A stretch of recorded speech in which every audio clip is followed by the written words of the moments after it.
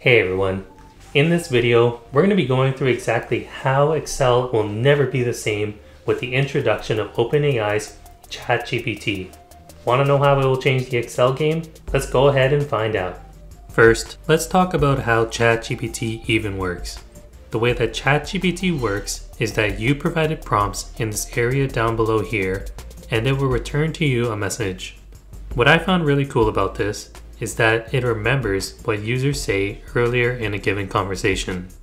Alright then, let's hop into Excel and get into our first example. In this example, we're tasked with returning the salary of employee number 846. We see here that all of the employee IDs are listed in column A and all of the salaries are listed in column D. Let's say that I'm brand new to Excel and I need to complete this task and I don't know where to start. So let's go ahead and ask ChatGPT to see what it recommends. So here we are in ChatGPT and we're going to enter in the following prompt. In Excel, I have a table with employee ID in column A and salary in column D. What function can I use to return the salary for employee ID 846? When I hit enter, ChatGPT is going to get to work. So it looks like ChatGPT is done with its response, so let's take a look at what it said. Right from the top, it looks like ChatGPT is recommending to us to use the VLOOKUP function to return the salary for a specific employee ID. What's really interesting about this is that not only does it recommend us the function to use, it gives us the function that we could literally copy and paste into our Excel spreadsheet to get this to work. What I really like about this is that it's relating the arguments within the VLOOKUP function with our dataset. So for example, the 846 is our lookup value. Well, since ChatGPT gave us the function to use, we might as well highlight it and copy it over to Excel. So we're back into our spreadsheet and I'm going to paste the function right here. And then I'm going to press enter. And just like that, it provides us the salary of $92,156, which is exactly what we expected to see. What I'm really starting to appreciate about this is that ChatGPT allows you to have a great starting point when solving problems. Let me show you what I mean. If we go into the function that ChatGPT recommended, we can see that this will only ever work if we're trying to find the salary for employee ID 846 and no one else. But what we can do from here is modify it to better suit our needs. So instead of looking up the value of only 846, we could look up the value that's contained in this cell. So we still get the same answer because this cell contains 846, but if I was to change this to 308, then we get a different salary. Alright then, let's get into our next example. In this example, we have a weekly employee timesheet, and what I want to do is add up all of the total hours by the marketing department.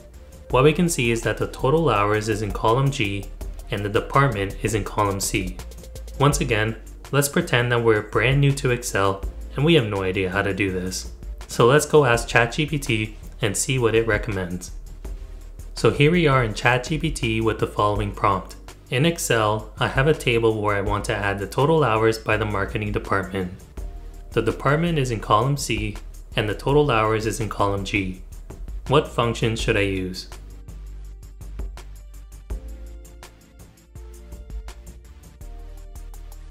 So it looks like ChatGPT is recommending the SUMIF function for us to use and is providing us the syntax of the SUMIF function. What I like about it is that it's also giving us short explanations as to each of the arguments within the SUMIF function. And last but not least, just like our previous example, ChatGPT has provided us a function that we can copy and paste into our spreadsheet. So let's go ahead and select this text and copy it into our spreadsheet. So here we are back in Excel and I'm going to put the function right here. And then I'm going to press enter. And now we have our total hours for the marketing department. Now what if I've been asked to only add the hours for the marketing department for week ending May 5th, 2023? Let's go ahead and ask ChatGPT what I should do with this new piece of criteria. So here we are back in ChatGPT, where I'm going to continue the conversation with this next prompt. What function should I use to add the total hours for the marketing department in week ending May 5th, 2023? The week ending date is in column D.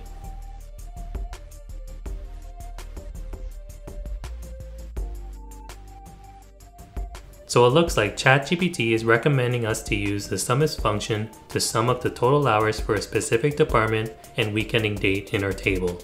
Just like before, it's providing us the syntax for the SUMIF function and a little bit of an explanation about each of the arguments within it. We also have the function at the bottom here that we can copy and paste back into our spreadsheet. So let's go ahead and do that. So we're back into our spreadsheet and I'm going to enter in the function here. And then press enter. And just like that again, the function works just as we expect it to. This is absolutely unbelievable. Just like our previous example, I really think that ChatGPT right now is a great way to start building our functions and solving problems. And then from there, we can just refine it to better suit our data. So in this case, I'm going to go back into the function, and instead of only referring to the marketing department, I'm going to delete this so that we take into account the value in this cell here. Because it could be the marketing department, but it could also be these other departments too. And then instead of this date, we're going to refer to whatever value is in this cell here. By modifying the function so that it refers to cells, if I was to change this department to say finance, then the total hours will automatically change. On to our last example. Before we move on to the next example, there's a question that I want you, the viewer, to ask ChatGPT and leave the answer down in the comments section below. The question that I want you to ask is, what does it mean to be proficient in Excel? Now there are a lot of differing opinions and answers to this question, and I'm curious to know what you get. Here's what it says for me. In this last example, I have a spreadsheet here where I don't want any users to be able to make any changes to formats or formulas. In order to do this, I know I'm going to need to apply some sort of VBA code or macros in order to protect my worksheets, but I'm not entirely sure what the VBA code needed is. Let's go ahead and ask ChatGPT to see if it can write us some code. So here we are in ChatGPT with the following prompt. In Excel, what VBA code can I use to protect all the worksheets?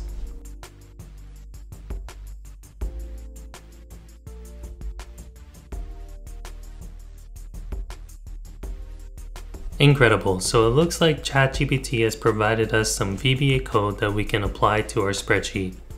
So we're just going to go ahead and copy this code and then go back into Excel. So here we are back in Excel and we're going to enter in that VBA code. So to get to the spot to enter in VBA code, I'm just going to right click this tab and then click on View Code. Then I'm going to paste in the code from ChatGPT and then go ahead and run this code. So when I exit this, I'm going to try and make an edit to this spreadsheet, and then I get a pop-up letting us know that this is a protected sheet. So now we know that it works. Let's go ahead and make a change to another spreadsheet, and we get the same pop-up. Now we know it definitely works. So from what I've seen so far, ChatGPT is really impressive. I really enjoyed how easy it was to ask a question and to also get a good response back that was easy to understand. But I want to know what you think in the comments below. Does ChatGPT have its place in Excel and other Microsoft programs? And how do you feel about this type of technology becoming more and more common in our daily lives and in our work?